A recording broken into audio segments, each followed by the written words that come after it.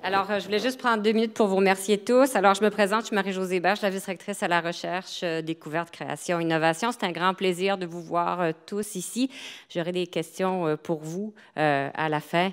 Mais en fait, l'idée est bien sûr de pouvoir se rencontrer sur une base régulière, d'échanger, de poser les questions les plus folles entre nous et puis de pouvoir développer un langage commun. Alors, c'est une belle initiative. Je remercie Margarita et Sébastien d'avoir voulu lever le flambeau, tenir le flambeau ensemble et puis préparer une programmation pour la première année. Et puis, donc, more to come, comme on dit. Alors, un grand merci.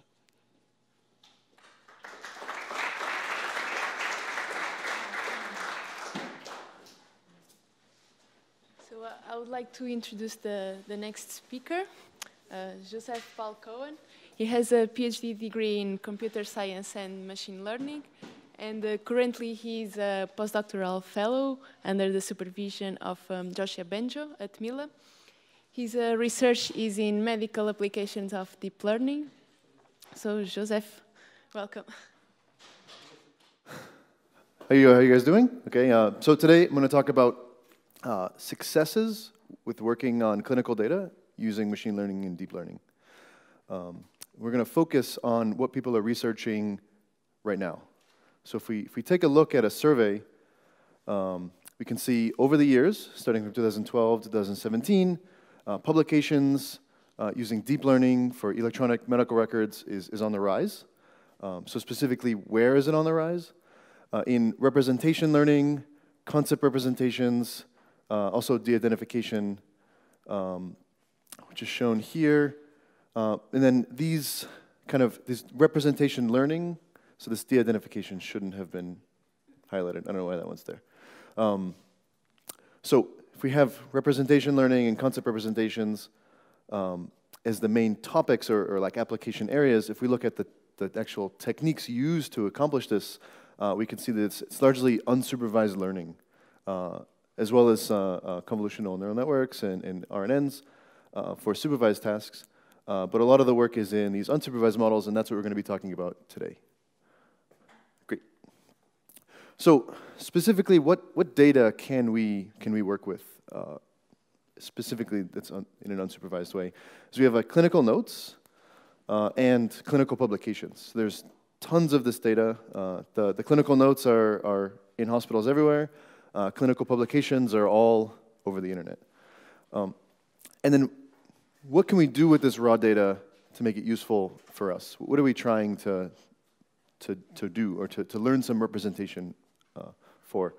So if we think about how we can represent patients with some sort of representation, if we have a lot of notes for that patient, we can say what patient is similar to another patient given the notes written by doctors. How two patients are different in terms of their trajectory and where they're heading. We can also do the same thing for doctors. So maybe certain doctors are treating people with a certain strategy, and we could see that to see the doctors that are similar, doctors that are far apart. Maybe doctors' specialties. We could also represent the specialty of a doctor and kind of say that these two doctors share a similar specialty. So maybe there's like a referral, between them, so you could have better planning in this. We can also look at visits to say, given the visit that's happening today, what do we expect the next visit to look like? If we can predict what kind of maybe embedding that would be, have a representation for this, we can say, given historical visits where this visit and the treatment that was administered after this visit, if that was a deciding element, if that was a very predictive to the outcome of the patient, right? So you can say, you can kind of look at historical visits and look at what happened after them by looking and kind of comparing them in some representation space, right?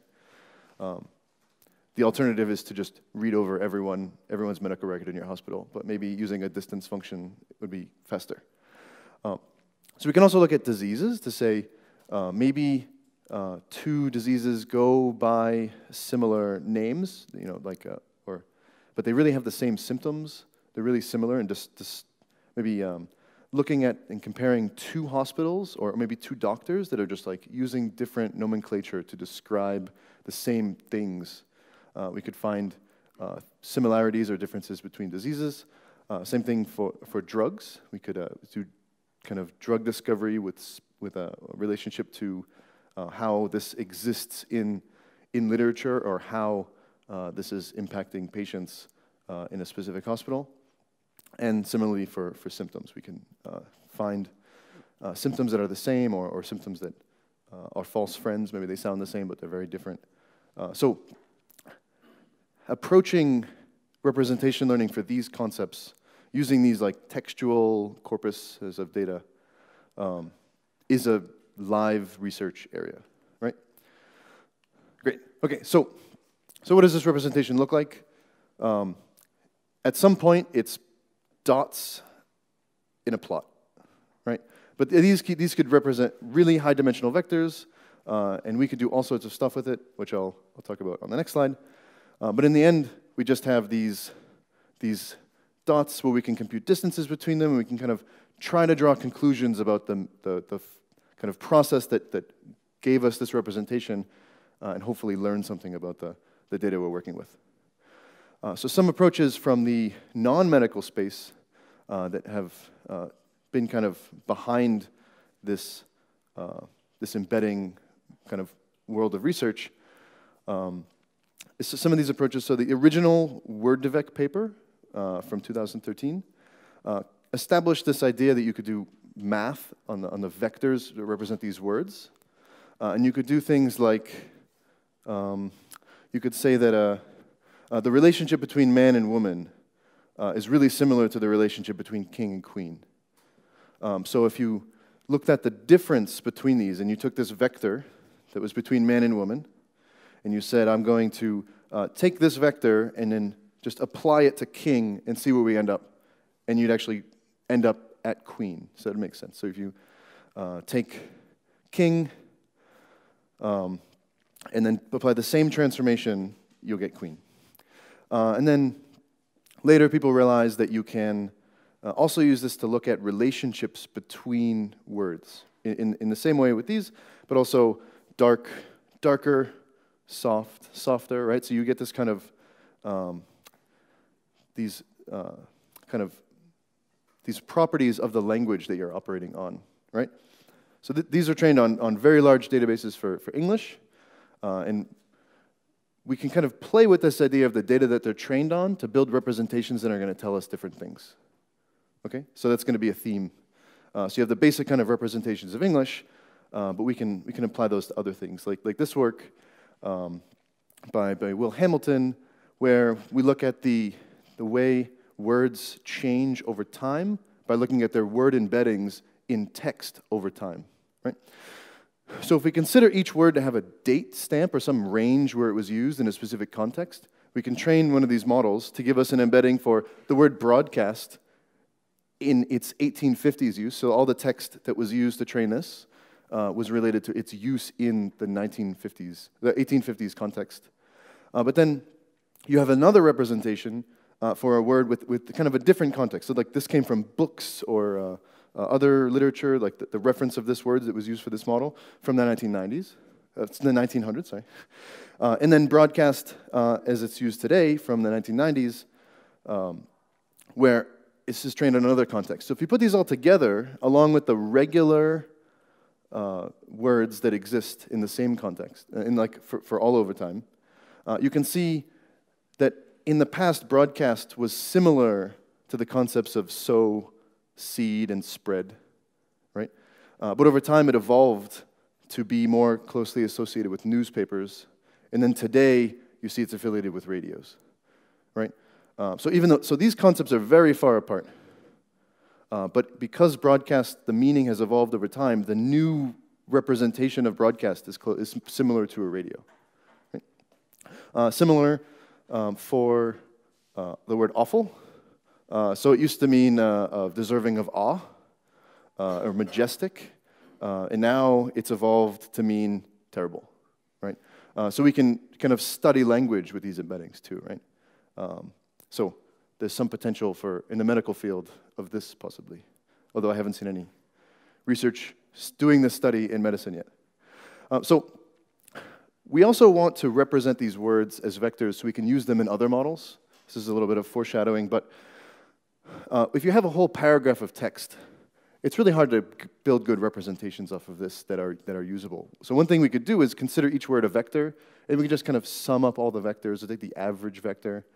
And we can build models by replacing words by this vector that means more about the word, right? And then we can train this on very large corpuses of text, and then we apply it to a small data set, which could be just medical notes in a hospital. You have these rich meanings behind the words that aren't just from your data set that's in your hospital, right? Or some actual data you're operating with. So you get some sort of transfer learning effect with this. Great. So we can also use this in place of words and RNNs for the same approach. And I just mentioned the augmenting smaller data sets. Okay, great. So one piece of background information is how computer scientists want to represent words. It's not how we would think about representing words. So we want to represent it as a one-hot vector. This is like the word in deep learning for how you represent everything. Just make it a one-hot, right? So we have cat, dog, house, and we have these vectors, the length of every word in your vocabulary, and then we're just going to have a single element that's on. It's just a 1, and everything else is 0, right? And this is going to be the basis for what gives us these embeddings or representations, right? Because if we have some matrix, let's say W here, we can use this one-hot representation to just kind of slice out a single column of this matrix, and this column here is our embedding. So this could have a bunch of, it's a real numbered vector that represents the concept somewhere, but we're able to just like kind of slice it out with this approach, right? So this is why we prefer to have this representation. Great. Okay, so we can represent words. Now let's talk about how this word-to-vec model works, right? Specifically, there's a subset of this. This approach is called skipgram, but for here, we can just generally call it the word-to-vec model. We're going to go through every word in our training, in our corpus, right? So we have, millions and millions of words that could exist in this data set. Think of like every word in Wikipedia, right? And it's in some sentence, okay? What we want is to establish a context for each word. So we're going to have let's say we're going to go through the text, and then we're right now situated on system, and maybe next we're going to start looking at other words. But if we're just focusing on system, let's say that's our focus word, and now we want to say what's the context that we're going to use, right? So we have involving, respiratory, other, chest, symptom. Okay, so here's a bunch of context words. The extent of this is 3, right? So like we have a context size of 3. If we had a context size of 2, it would just go to evolving and it would stop at chest, okay? And how we're going to use this context is to say we have this word system, which is a one-hot vector, right? That we feed into some neural network that's going to compress it down to some latent space, okay? And then we're going to predict the value of another one-hot vector, which is the same size. So it's W is the size of all the words in a vocabulary. This output W is also the size of all the words in a vocabulary. And then we're going to select 0 or 1, right? So this output is going to be a multi-hot, another deep learning word. So that's when you just add one-hot vectors together. Where we have a 1 for involving, a 1 for respiratory, 0 for doctor, because doctor is not in its context, and then 1 for chest, right? So we say, whenever you see system, we're going to embed it in some space here, and then we want the space to output. So this is another transformation, right? And we're going to predict the context of that word, right? So we're going to generate these context pairs, this focus context pair. So system is going to appear many times in our corpus, right? We might see this hundreds of thousands of times, depending on how big the data set is, and every time is going to have a different context, right? So we can't really generate a model that's going to perfectly predict the context, right? That's not what we want. We want the general solution to this. So like, whenever you see the system, you generate some output that pretty much satisfies the most common context of that word, right? So maybe for only one time in the entire corpus, system is associated with chest. So only one training example contains these ones with the chest one as a one. But all the other ones will be different combinations of ones that represent the other contexts, right? And we want to simultaneously minimize this kind of reconstruction for all of those contexts. Okay? Any questions? Okay. Good. So if we think about this, each word is going to be a training example, right? So system in this sentence is a training example. As we move through it, each one is a different training example. We want to skip the filler words like and is, and the words that aren't going to give us insight. And then each word is going to be used in many contexts. And really, think about this, the context defines the word, right? So that's, when we get some latent space here, what it's going to represent is the context of those words. Okay, good. So if we visualize this training in progress, it'll restart. So it starts in the beginning, and it just kind of starts putting them out. And you can see these points. So you have man, king, woman, and queen. And right now, this is a two-dimensional latent space that's trained. So it's a projection into 2D, and then another projection like out of 2D to the full dimensional, the full multi-hot vector, which is the context. So if you feed in an individual word, it'll give you a two-dimensional point, right, that will then be reconstructed to the multi-hot space where it's going to try to match the context of that word. So if we look at the result, we can see if we take a vector from man to woman, and then we put that vector on king, the closest point in our corpus is going to be queen. And also is, that word there is. So it's kind of a bug in the training. But it did get queen, so it does work. Okay. Yeah.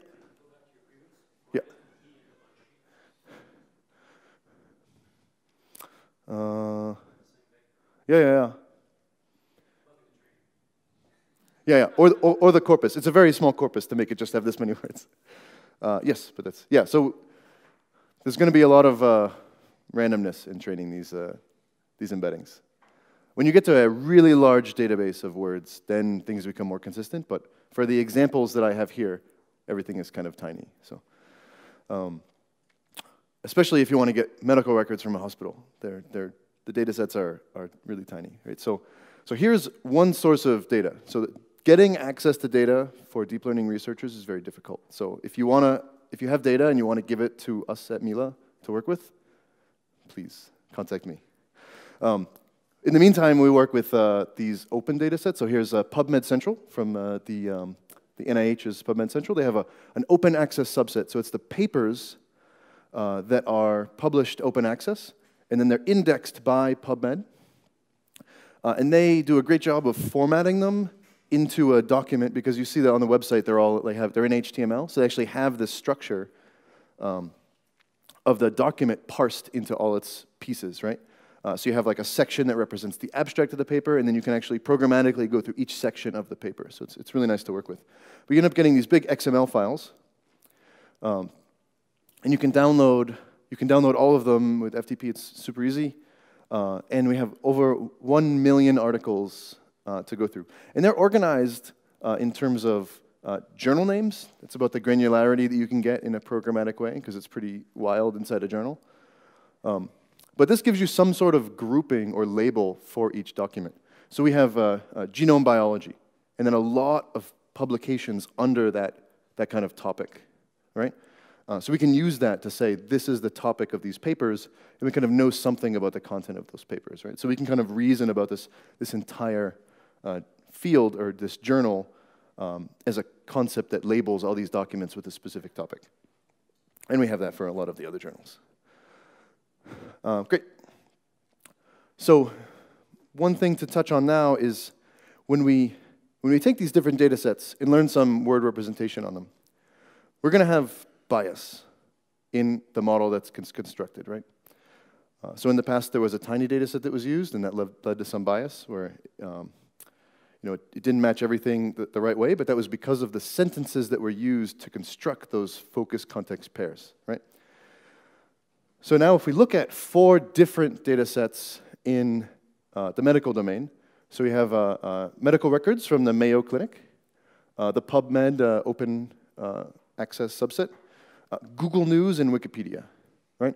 So if you see, these are kind of technical, and these are going to be kind of non-technical, right? So it's like news articles. They're not going to really focus on the science that's going on in a PubMed article or in a medical record to talk about specific diseases. It's going to be more maybe pop culture or pop health articles. So the representations we learn are going to be different because the context that this optimizer is solving for is going to be different, right? So we can use this to our advantage, as I showed in the Hamilton example. But this is something to be aware of whenever you're learning one of these models. Right, so if we take a look at Word2Vec trained on these different corpuses, you can see if we focus on a specific target word of diabetes, we see from the EHR records, we see that it finds the full name of diabetes from the medical records. So some doctors were writing out the full name, the full technical name. Where from Google News, so first let me introduce these. So we're going to look at this focus word diabetes, and we're going to embed it in some space. And then we're going to look at the closest points to that vector in that space, right? And just like the top 5.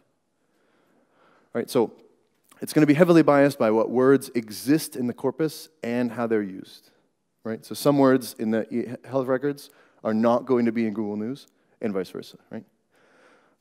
So like the word spaceship is probably not in a electronic health record, but it might be on Google News, and this is going to be a point that doesn't exist here. So we can see that the EHR record is very kind of on point for being more technical, where Google News finds diabetics as the first hit, and then hypertension, which if you look at articles, it says diabetes, that diabetics are at an increased risk for hypertension, right? So there's some link that it found from those articles that were in there, right? We can then look at peptic ulcer disease, right, as a one big token that was used as a single embedding word. And we can find that we find types of ulcers is some of the things from the health records, and then symptoms from ulcers in Google News, right?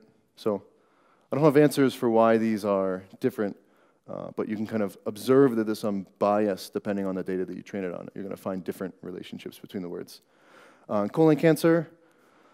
So colon cancer is associated with breast cancer. So it found this in medical records. Oh, and actually all of them, which is some sort of agreement between these. But then some other things are varying, right? Okay. Good. So another data set to look at is the Indiana University Hospital Reports. This is from the OpenEye repository. So this is a bunch of chest x-rays, and each chest x-ray is a report associated with it. So there's 1,000 reports available in XML format, so we can parse them and work with them. Great. So if we go to train some model on this Indiana University data that's just on radiology reports, we first need to talk about some hyperparameter search that's also going to happen here, right? So depending on the configuration of the model that we're using, we're going to run into like different kind of convergence scenarios on our word embeddings, right? So generally, if we see just a big pile of words like this, we could come to the conclusion that there is no information in this word embedding. So maybe if you just start out with a random network and you haven't done any training yet, it's going to look like this, and it might not contain any information. It could also contain a lot of information, so it's hard to know right off the bat. But generally, if you don't see structure, then it's probably not containing anything. Where if you see some sort of pattern with all your vocabulary words here, you might conclude that there's some sort of compression that was happening, right? So this is the conclusion I'd come to. And there's a lot of things we can vary. So we have the dimensions of the embedding, all right? So for here, it's just 2 dimensions. But we can increase this latent space to have 100 dimensions or 1,000 dimensions, right? Especially if our corpus of words, if our vocabulary is very big, we might want to have a larger embedding space to represent all of them. Also, the learning rate during training, the actual token words we're using, right? So that just parsing the corpus into different words is going to be a challenge. Because you might have two words and you should have tokenized them together, peptic ulcer, instead of peptic and ulcer as two separate token words, right? So this is takes a lot of NLP to kind of figure out the right way to do this. And also our window size or our context, this is also going to make this space look much different. Okay, so some other examples. If we train this on the radiology data and just use a two-dimensional embedding, we'll get kind of this difference from the word spleen. Spleen, we see seen, evidence, infiltrate, right? So, and we kind of see some pattern like this. Where if we take a dimensionality of 100 at that latent space, we can visualize the space with a t-SNE that looks like this. And also we might see more insightful embeddings, although it's kind of unclear what the core difference is between these models, right?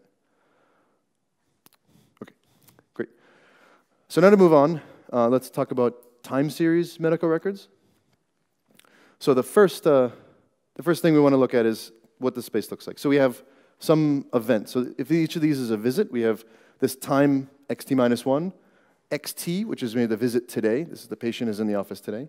Xt plus 1, so this is the next visit, and we don't know when it is. We don't know what exact time in the future this will be.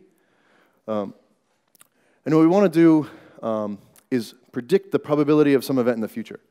Will this event be, dangerous? Will it be, what kind of intervention will be required here? Will it just be a routine? What will their blood pressure be here? Right? So simple questions we can ask. We can also predict the amount of time it'll take before we get to this next visit. Right? Is it 6 months? Is it 2 years? Is it 4 days? Right? And I guess this comes into planning for your emergency room if you know that a bunch of people are going to come in soon.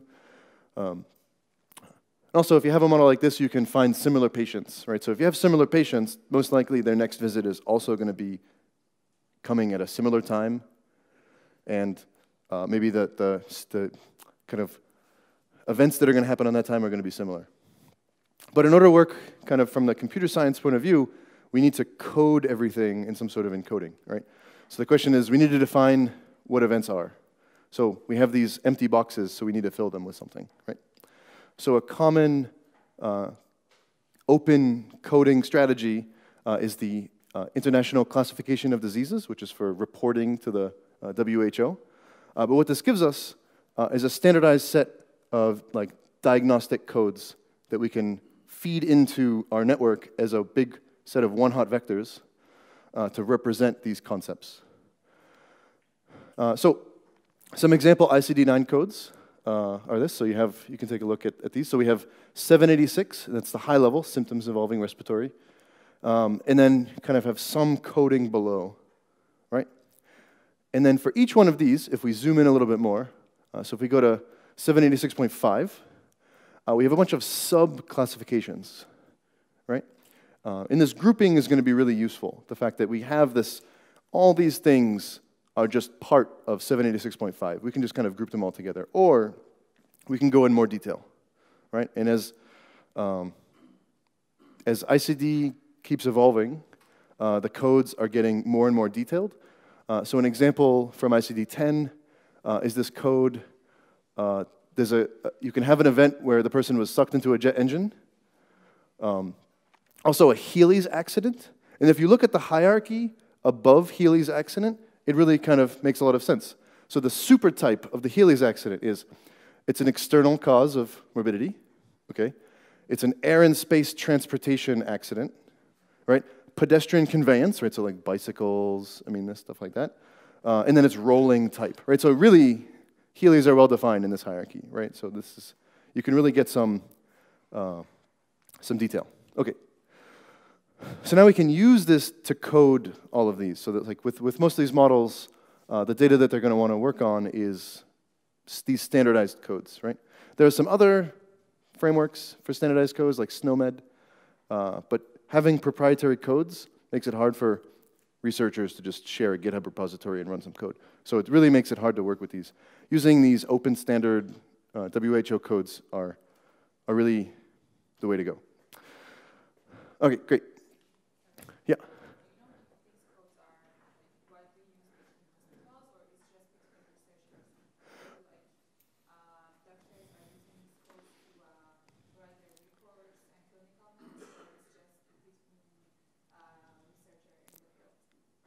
So I assume it varies in all hospitals. So for there's no, maybe we can get a poll of the hospitals in Montreal. How many use ICD-9 or ICD? One? Okay. Hey. When physicians are billing, they are using ICD-9. Yeah. But in medical hospital database, Mm-hmm. since 2006, they are using ICD-10. Okay, but it's ICD. All over the board, yeah. Yeah, okay. So not ICD-9, so like the ICDs in general. I think they're all good. Not ICD-9 is older now, but yeah, so the newer ones are there. So it seems to be, is anyone not using ICD codes in the hospital?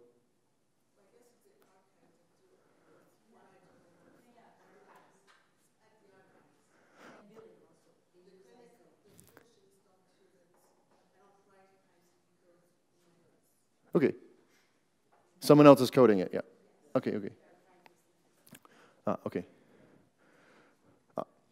Okay, so that's the answer. Okay, great. So how can we work with these codes? We have these IDs for all these events now. One approach is called MedDevec, where we can kind of predict past and future events and determine embeddings for visits and visits with demographics, right? So we can encode our visits in this fashion. So we take a bunch of one-hot vectors and we add them together, so we get this multi-hot vector, right? That's going to represent the current visit that we've had today. So the current visit is a collection of multiple codes. That's the way we'd like to abstract it. So I mean, there's a lot of other stuff that's not maybe going to fit in here, but generally we have this representation. And what we're going to do is do kind of one transformation into some latent space, U, right? And this space is going to be our visit embedding, right? So this is going to represent our visit without having it be this gigantic one-hot vector, right? Multi-hot vector, sorry. But now we've represented the visits, we want to have the demographics of the patient, right? The specifics for that patient, not just the codes that were registered on that visit, be kind of introduced so we can concatenate these together, run it through another transformation, and we'll get the visit embedding conditioned on demographics. So now this contains the information for this specific visit for this patient, right? Kind of intertwined with the information about that specific patient. And now what we want to do to train it is predict so we have X at the visit now. We want to predict the next visit and the visit before. And we want to keep going, so we'd make this window bigger. Right, so you can predict the next few visits and the visits before. And what this is going to do is kind of give us a representation for visits. And then when you have a visit with a specific set of demographics, it's going to bias like what the next what the next visit's going to be. Right, so you can kind of gain information from that. Right, so let's look at the numbers. So first, before we look at like a kind of quantitative evaluation, let's look at what we're competing against. Right? So with a one-hot representation of the actual visit embeddings, if we say that's the only representation we're going to use, so just this really multi-hot of the visit, a stacked autoencoder. So if we train an autoencoder to reconstruct the visits, we kind of have some smaller coding that we then use. Right? So instead of learning this end-to-end from the raw multi-hot visit vector to predicting the next and before visits, we'll actually learn a dimensionality reduction using an autoencoder to kind of get a smaller representation for our visits, and then we'll go on to make a prediction just from that. Okay.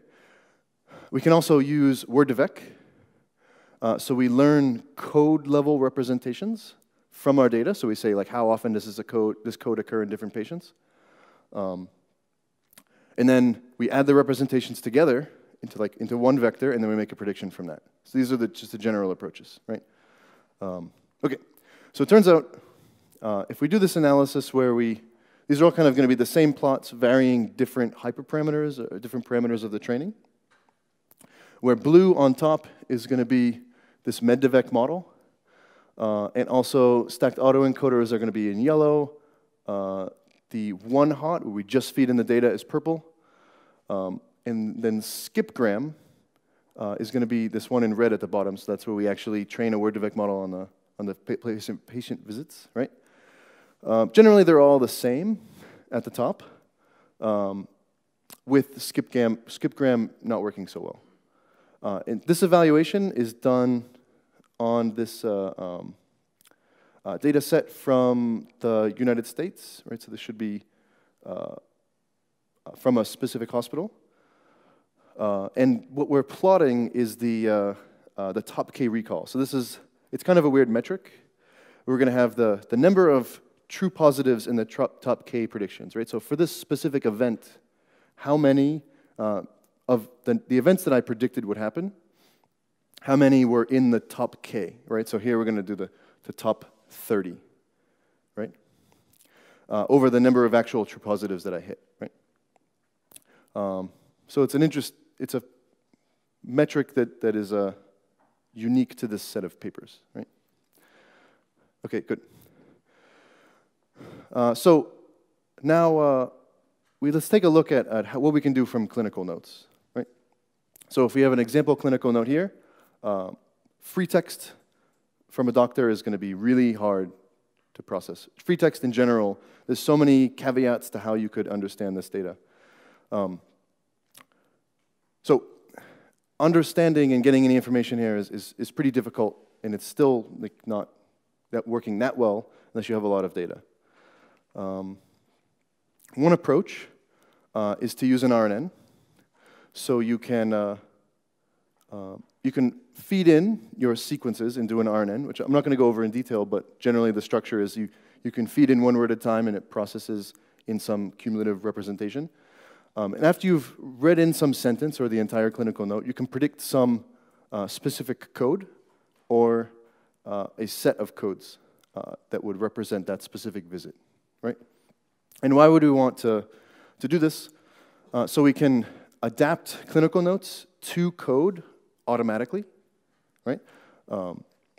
Specifically, if you have an old database of data and you'd like to use it for some other predictive models, you could convert just that raw text into something that's coded with the ICD codes. You could also correct errors. Right? So if you have someone who's read the actual note and then tried to put the codes in, and then you have a model also do the same thing, and you can look at which codes aren't listed there. What codes are we predicting that the model thought were in this note, but the person who was actually coding this document didn't find? Or something where they added a code, but it wasn't supposed to be there. So you can do this as kind of a sanity check on this coding process. You can also convert between ICD versions using this, because there's not a clear mapping between older versions to newer versions. So if you want to go from 9 to 10, there's many subcategories that might exist in the new data set, in the new coding. So what you could do is use the clinical note to help you make this prediction, to help you upgrade your notes, your codes to the newer version. Okay, great. So another simpler approach without involving RNNs is to just use an MLP to make these predictions for a time event in the future. So if we say within the last 5 years, some events happened, right? So these codes occurred on these visits. We can just group them all together into a multi-hot vector, and then predict the existence of a specific code or multiple codes, within the next year, right? So a specific issue that you want to predict given some historical data. So by binning it this way, the model becomes much easier to write, much easier to run. The data is much easier to work with. Everything just gets easier when you just use an MLP. And this is kind of a basic approach to doing this. All right, so that's kind of a simple approach. We can go back to RNNs and see how they're working on these things. So this paper from 2016 called Dr. AI used an RNN to predict the next event, the next visit, as well as the duration to that visit in this fashion, right? So they would go over the time of the patient, right? So all the visits the patients had, right? And then each visit, these X's represent the codes for that patient. So in this case, it's a 40,000 dimensional vector here.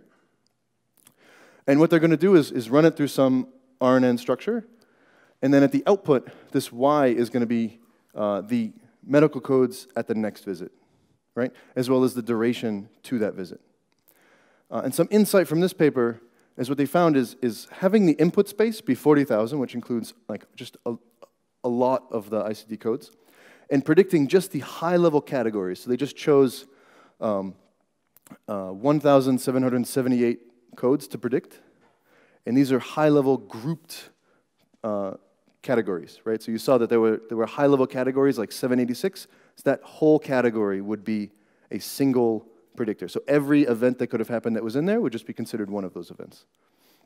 And this was critical for making this learn. So they evaluated on this gigantic cohort from Sutter Health in Palo Alto. And the results seem okay. So if we look at this recall at K, it's 72, where they claim these other models aren't working so well. Maybe these numbers aren't high enough for how people actually want to make predictions, but they're getting there, right? Okay, one other insight from this paper is that there's a small data set called Mimic2 that they used, but there's now Mimic3 in this kind of Mimic series of data sets from MIT, which are just emergency room visits, but it's pretty small. There aren't that many patients, and there aren't too many visits. And they found pre-training using this large cohort of data sets from the Sutter Health data set, and then training on this Mimic2 data set allowed the model to perform significantly better than if it was just trained on the Mimic data alone, right? So having large data sets to train on has an impact, right? It's definitely worth it. All right, so we can see that this red line is just on Mimic2, and then once the results on Mimic2 after being pre-trained, so all the weights have already been trained on the Sutter Health data, it kind of immediately gets good performance in comparison. Okay, good. So some related work here. All right, so moving on to kidney survival event prediction. Am I looking good on time? No, okay. So if we want to estimate if we want to pick between a few kidneys, right? So we have kidney A, kidney B, and kidney C. And we have these attributes about the people, right? It's very simplified, so normally you'd have more, right? How would you want to pick between these kidneys? Which one would you suggest to your patient, right? One approach is to just look at a risk score, right? And maybe this one sounds good, right? But then you wouldn't want to choose these, right? So, but this single number is not too interpretable, right? It would be better if we had like kind of an actual approximation of the survival curve of this patient, right? Some sort of way to visualize the outcome of this patient. So if we look at predicting the actual risk, right, over time, so if we just look at the probability distribution of the patient who received this kidney, that they'll reject the kidney graft, we'll see that it's pretty constant for this case. So if we look at the actual survival for, let's say, 20 years, right, it's pretty constant risk. Compared to this kidney, which has a higher risk, so we can see that there's a higher chance that the kidney will be rejected at the beginning after the transplant. And most likely, there won't be any risk here because the risk is already so high that they'll have completely rejected this kidney. And then this one looks pretty good. So there's a very low chance, and then it kind of rises in the future, right? And we can see this if we look at the cumulative distribution, right? So in this work, the idea is having these more interpretable survival curves are going to make a difference in selecting which kidney and treating patients, right? So the details from this work from Look in 2018 was that we want to predict this cumulative distribution of survival, but there's some challenges where you have censored patients. So after some time, some patient might drop out of a study, or they'll withdraw well, if they withdraw their consent, they're gone from the whole thing. But they might vanish, and you don't have any information if the actual event occurred, but you know the last date that the event did not occur, right? So we have kind of a true event for a patient. So given some demographics, we have the true time that an event occurred. So we have like a true CDF, right, where they're fine, and all of a sudden, kidney's rejected, okay? Where one way to deal with the censored cases is that we know that they're fine, and then they're censored at some point. And after that, we can only estimate what their kind of chances of survival would be given historical data that we have from our data set, right? So you can say that there's that's kind of the global distribution of what happens to people who have lived or have survived with their kidney that long, okay? And kind of with this trick, you can learn to output a distribution using the Wasserstein metric in kind of this form. So we have the output of a CDF from some model that's generated from a neural network, and then we just take an L1 distance, right? So just a bin-wise distance between these two CDFs, and this is sufficient for training a model to actually predict the survival curve. Okay, great. All right, so another cool piece of work is this medical NLI, so this natural language inference. Do I have time? Okay. Yeah, okay, so I'll skip over these. And then some talking points. Maybe I'll just hit the last one. All right, so where a lot of these studies claim state-of-the-art results, they can't be verified by external parties working on them, so this is really a barrier to doing research, because we can't validate or invalidate that some method worked on some data, right? So there's a necessity for some more public health data sets involving medical records so we can actually validate that people's approaches work or not, because otherwise it's just trusting the plots in a paper, which I don't enjoy doing. Great, so I'll thank the team at Mila Medical, and any questions?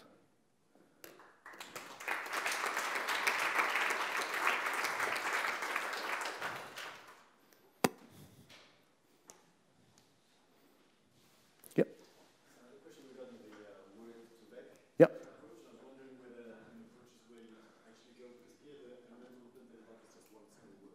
Mm-hmm. Exactly. Yes, exactly. So there's like in these slides, this research had tokenized this entire phrase.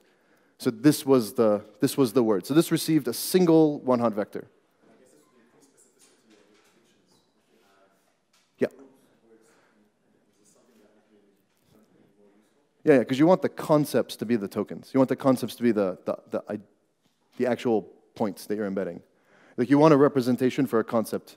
The words are a proxy because we kind of think they're the concepts, right? Yeah, so you'd want to parse like with some sort of grammar so you can say that this is the subject. It's like this whole phrase. I guess the next level would be semantics. So you go beyond the element of words to relationships between words. Okay, yeah. And you can consider that a token? Okay, yeah.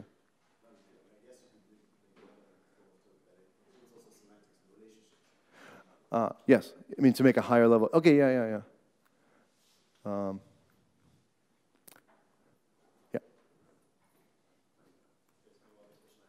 Okay. Just to follow up on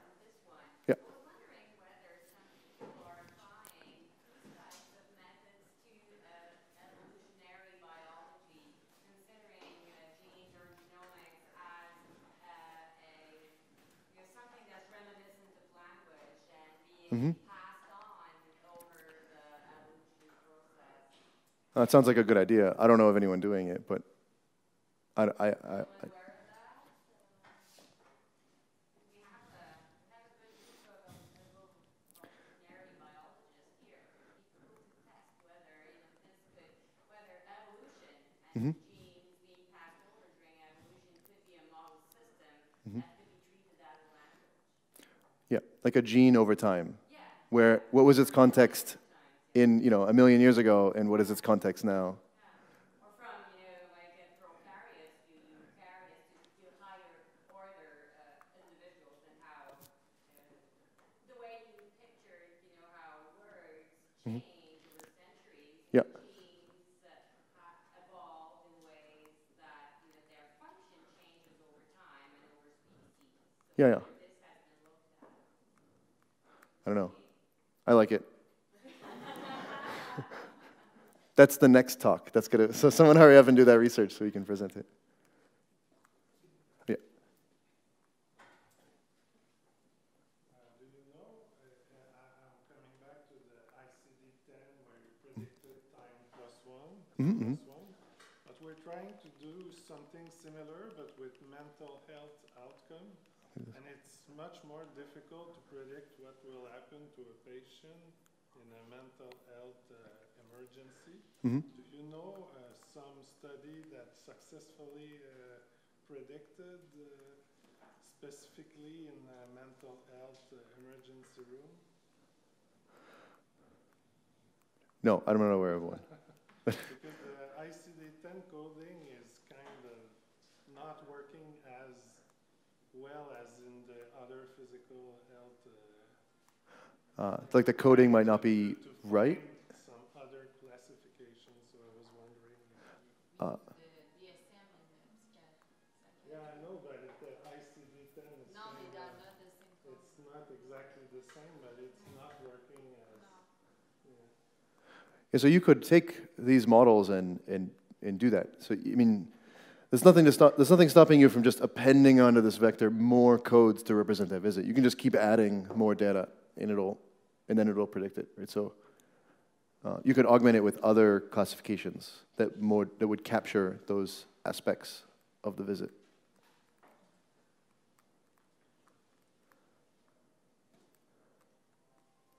Do you have another?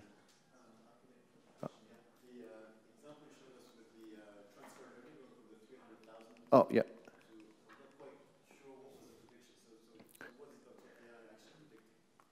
So it's the next visit, right? So Y hat should be the visit that's going to happen next, and it's the high level codes. So it's not. So we have the granular codes here, and then we'll have some like reduced complexity at the prediction. Yes, yes, it is. Yeah, yeah. As well as some other ones. They throw in other codes, so like.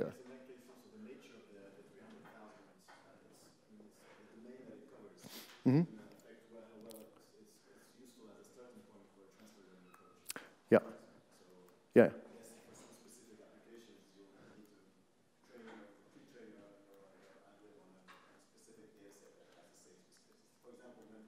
Mm-hmm. Mm-hmm.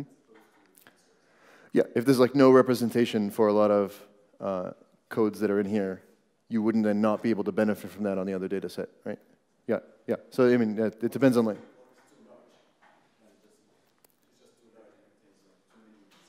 Mm-hmm. Okay, yeah, yeah. Well, so that's what they encountered here, right? So like the network could learn how to group these codes at the input, but then at the output, it wouldn't know how to predict because maybe just the loss was kind of configured wrong, because they would group them together, and then it just had to predict anything in that region. Like it could group a lot of things at the output, and the penalty, the loss function, was just on a specific error on a specific high-level category, instead of it's like a bicycle accident versus a Heelys accident. And it might get it wrong, but you could just group them together, and then the loss is applied to that general category, and then it's not really wrong. So you're really just matching the expectations you have on the output, right, for what is wrong, right? I think there's maybe other different approaches where you do more hierarchical losses, or you do some sort of grouping in the loss that you're trying to predict. So you just penalize your errors differently based on how wrong they actually are. So there's other work where you say, like, if you're doing image prediction for people, you have a young person, a middle-aged person, and an old person, and your network predicts young person and old person, but not middle-aged person.